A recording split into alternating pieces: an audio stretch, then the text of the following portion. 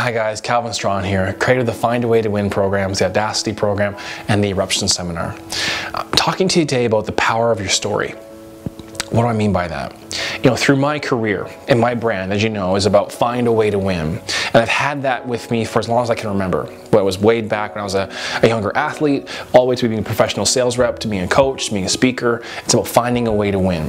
When you're entering any new venture or any new challenge, it's how do you break through? How do you make it work? And this is where your story can stop you. Sometimes you say to yourself, well, I don't have the experience, or I don't have the background. And I covered a bit of this in my last one on creativity.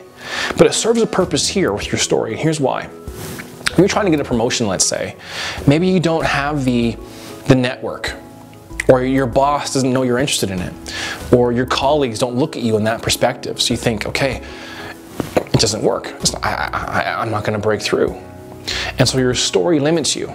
Right, there's a great quote, I'm not even sure who originally said it, it's been used so many times now, is that the only thing stopping you from getting what you want in your life is a story you tell yourself about why you can't have it. It's worth repeating. The only reason you don't have what you want in your life is because the story you tell yourself about why you can't have it. So sometimes you think, you're playing sports, I'm not tall enough, I'm not big enough, I'm not fast enough. Or maybe you're going into an academic role, for I want to be a doctor or a dentist or a lawyer or a professional like that. You say, well, I don't have the marks, I'm not smart enough, I don't know how to figure it out, I don't have a mathematical mind or analytical mind. All of a sudden your story is trapping you in. So when I work with my clients, quite often what's so funny is I say to them, this is my own personal quote, if things are ever going to change for you, you have to be willing to change your mind. You have to be willing to change your mind. If you won't change your mind, you can't break out of those confines. Does that make sense?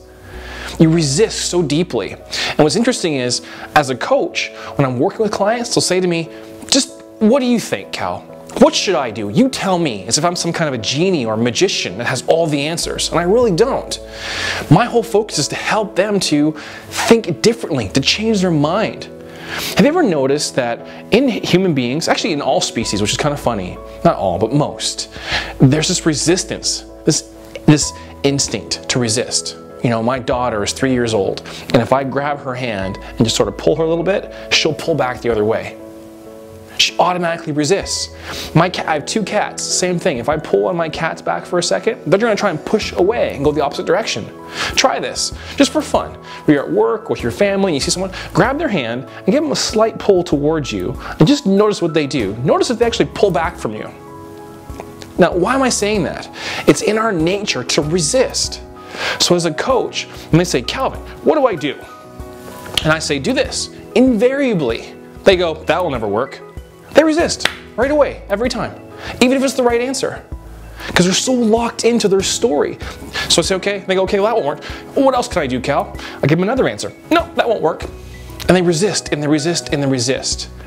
The whole purpose of this is the story has prevented them from moving forward. If things are ever going to change for you, you have to be willing to change your mind. If you won't, your situation will not change. It doesn't matter who the coach is, what the seminar is, what the program is, that's it. It's as good as it can possibly be. So if you decide you're too short, too fast, too slow, not smart enough, you're right, you're stuck. You have to be willing to change your mind. And if you will do that, you will find a way to win. That's all I have for you today, folks. I'll see you on the next one.